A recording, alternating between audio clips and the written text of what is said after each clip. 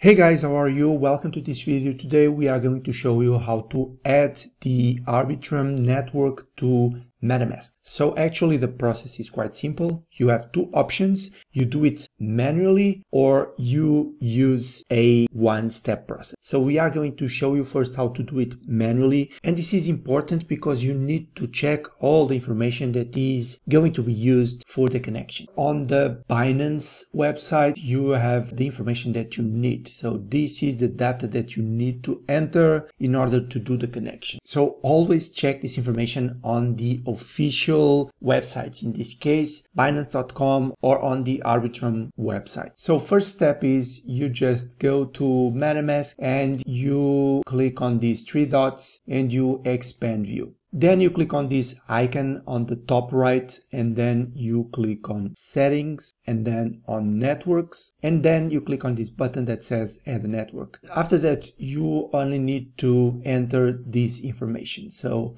network name Arbitrum One, new RPC URL, it's this one, the chain ID is 42161, the currency symbol ETH, block explorer URL, this URL. So you just copy and paste information to these fields and then you click save and that's it. An easier way to do it is going to chainlist.org. So here on the search bar you just type Arbitrum. You see that we have here Arbitrum One, click connect wallet and then add to Metamask.